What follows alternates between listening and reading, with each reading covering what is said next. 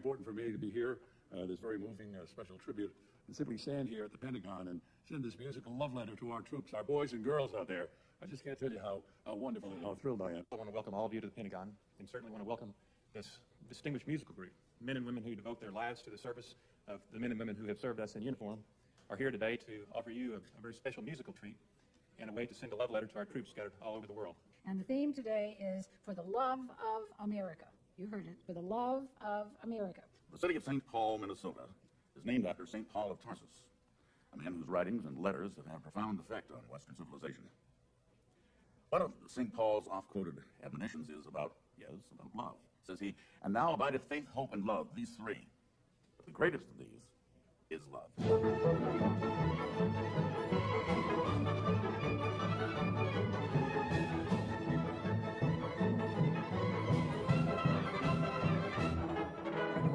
Begin to tell the story of how great a love can be.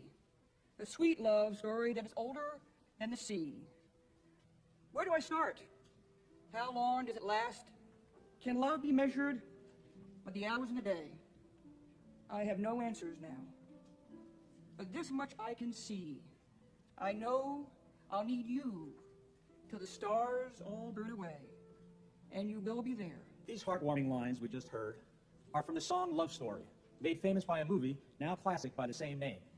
And there is no doubt that the world's greatest songs, poems, essays, books, movies, novels, stage drama, music compositions, operas, and even more wars were all written about this magic and many-splendored word, love. Today, however, we give you a different love story, a story where the time is always now, the place is always here, and the day remains always morning, where golden sunshine bathes the amber waves of grain, and where purple mountains' majesties hover over the fruited plains, and where good is crowned with brotherhood from sea to shining sea. This story begins with the stern, impassioned stress of the feet, not of the booted legions of an imperial army, but rather of a throng of poor but beautiful pilgrims. Pilgrims impoverished and fragile in every way except in their faith. Pilgrims who beat a thoroughfare for freedom across the wilderness and forever cloned the DNA of a proud new nation.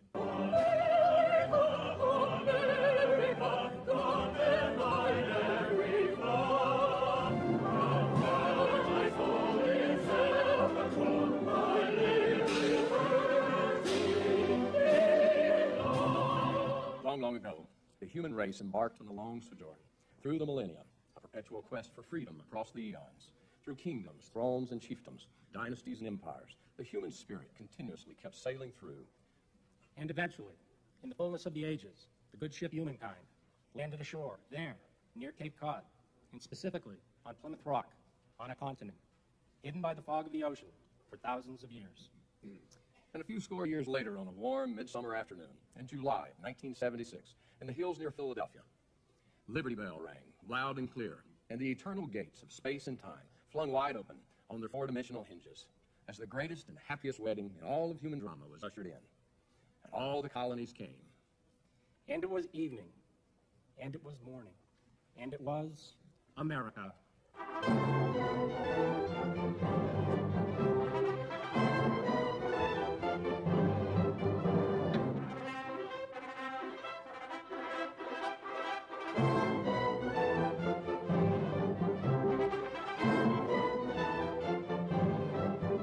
The foundations of this new nation were great because they drew upon enduring and timeless precepts that are the same, yesterday, today, and forever.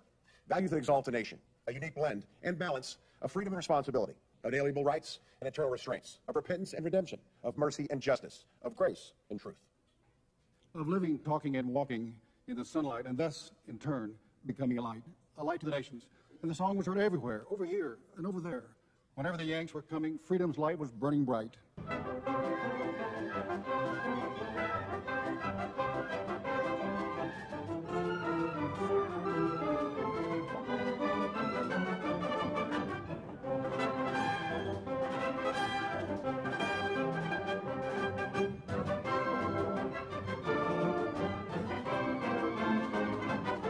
There were, however, undeniable bumps in the road, and America had to be constantly reminded to remain faithful to its founding ideals, the noble spiritual values that made her great in the first place.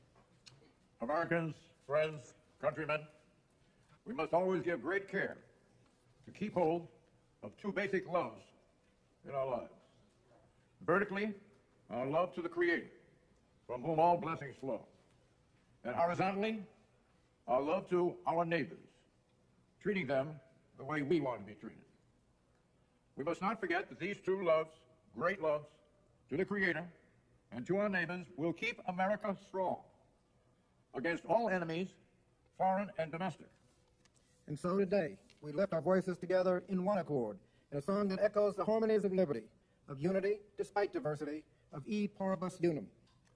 On a probability scale of 0 to 10, 0 meaning zero probability, 10 meaning metaphysical certitude, how probable is it that the love for America that unites us will win over any divisions that may separate us?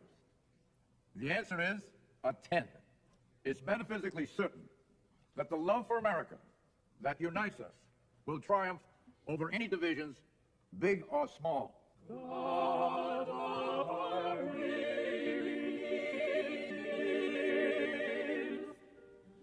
God of our silent tears, thou who hast brought us thus far away, thou who hast by thy might led us into our light, keep us forever in the path we pray.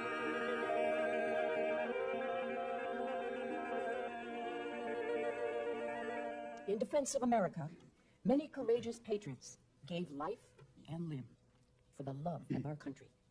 We honor those heroes today, each and every one of them. To them we say with gratitude, your love for America is alive in our hearts and in our minds. As long as life endures, we shall never, ever forget you. Bring him home.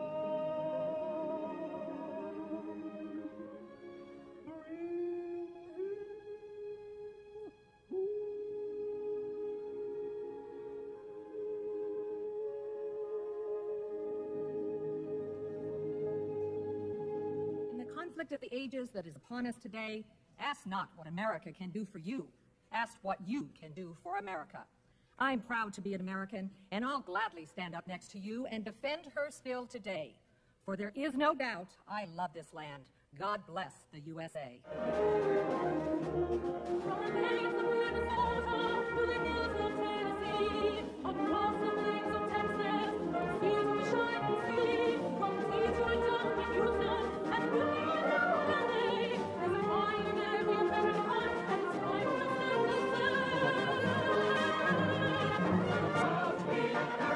Not only for the love of America, but also for the love of freedom, that we wage this international war on terror, a war that is fought in many arenas and fronts, particularly so in the marketplace of ideas, where our goal is to win the hearts and minds of those who are now shackled in bondage to fear, hatred, and death. So, without hesitation, doubt, or complaint, we shall endure the night of the battle, knowing that like the prince in Puccini's opera, Turandot, in the morning, all'alba, we will be victorious. Vincero. All'alba vincero, we shall prevail. Liberty will prevail.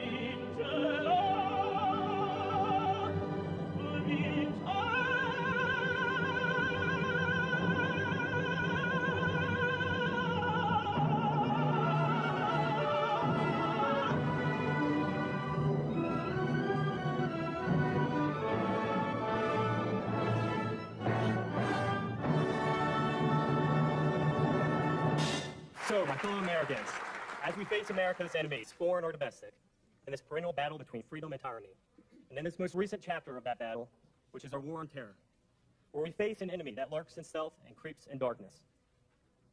Let me ask you a question. Borrowing Patrick Henry's immortal words, why stand we here idle? What is it that gentlemen and gentlewomen wish? Is life so dear, or peace so sweet, as to be purchased at the price of chains and slavery? Forbid it, Almighty God. I know not what course others may take, but as for me, give me liberty, or give me death.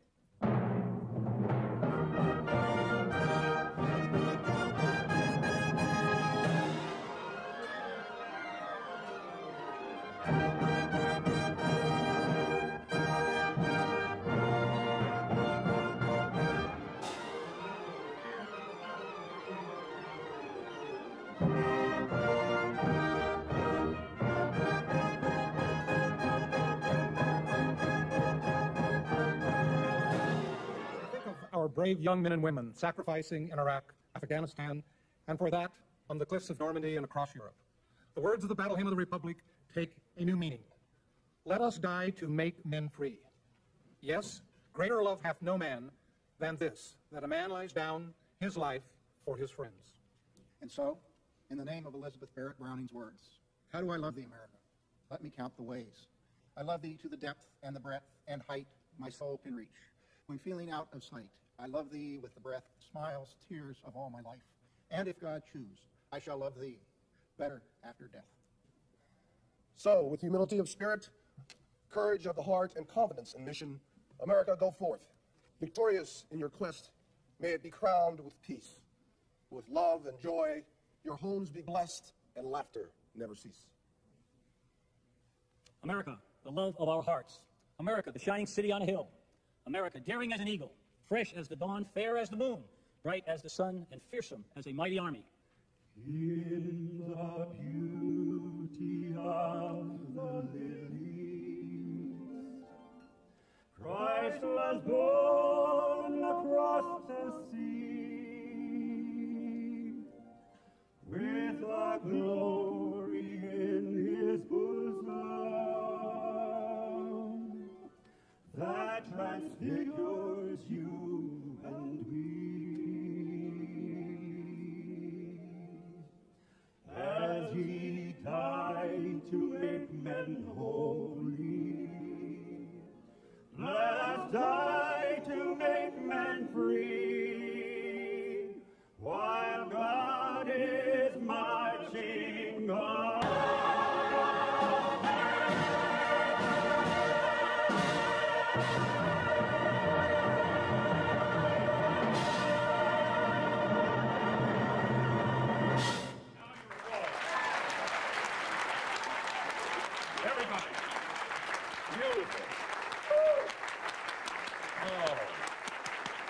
Cokie. All I can see is glory, glory, hallelujah. We must take a moment to also recognize and pay homage to our military families that bear so much of the sacrifice. And so, in heartfelt gratitude, I request that our Gold Star mothers and wives, our American war mothers, and the men whose wives are off in the war zones, please stand up, all military families, and be recognized.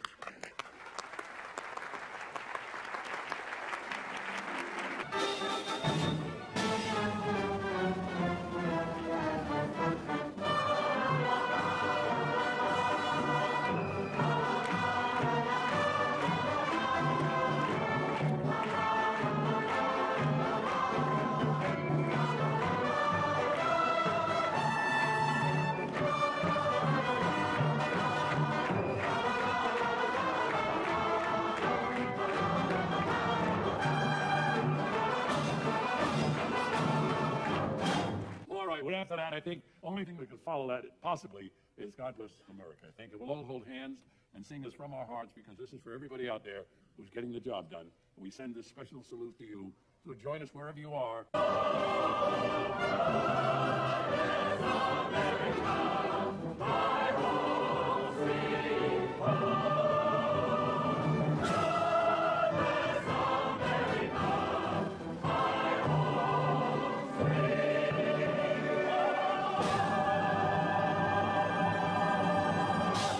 Now it is your turn, all you people out there that are watching this all around the globe. All right, so what we're going to do, active, military, reservists, or veterans. It is this point in the program where we play the Armed Forces Medley. And when your service song is played, feel free to sing along, stand up, wave your hands, or stomp your feet. Do something about it, okay? And if you're out, one of the folks out there, one of our heroes who is confirmed to be in the hospital bed or in a wheelchair or leaning on some kind of prosthesis, just lift up your spirit with your own song and keep your chin up, okay? We're rooting for you. That's right. Hang in there. And hang in there, all of you who are out on the front lines in Iraq or Afghanistan or on board ships in the middle of the ocean. We're now going to call the roll of the United States services. Stand up and stand.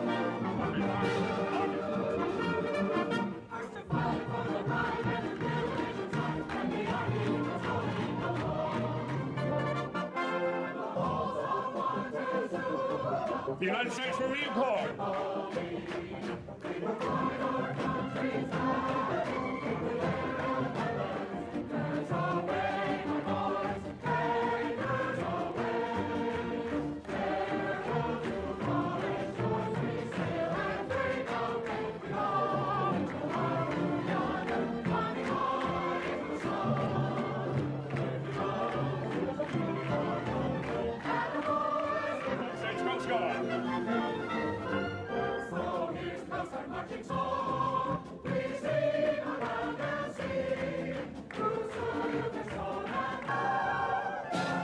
To send a message of support to the troops, visit www.pentagonconcert.org. Funding for this program was provided by Military Order of the Purple Heart, Pfizer Incorporated, Non-Commissioned Officers Association of the United States, Disabled American Veteran, FedEx, Air Force Association, Association of Military Surgeons of the United States, Blinded American Veterans Foundation, Blinded Veterans Association, Paralyzed Veterans of America, Veterans of Foreign Wars, and many, many members and patrons of VA